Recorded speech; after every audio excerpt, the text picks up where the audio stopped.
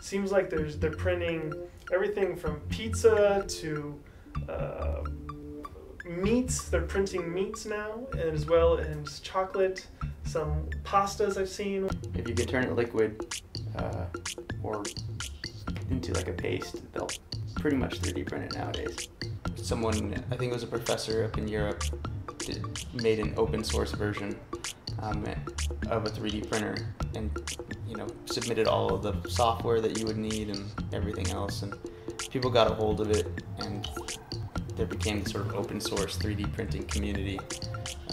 They took that initial version and they made it their own. They made it better, faster, cheaper, and so over the last 10 years or so, you've gotten to the point where anyone with, a couple $100 to $1,000 can go buy the parts that they need.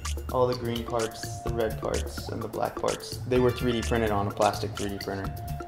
It takes these tool paths and then prints the chocolate or the plastic or whatever material you're using in the same shape of the model that's on the screen. So you can take a digital shape, a digital figure, and turn it into an actual figure.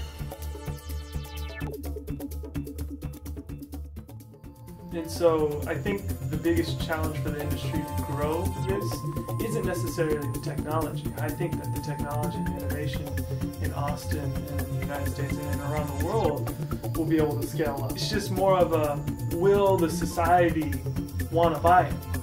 Because right now, I think the major concern is, do I really want to eat printed food?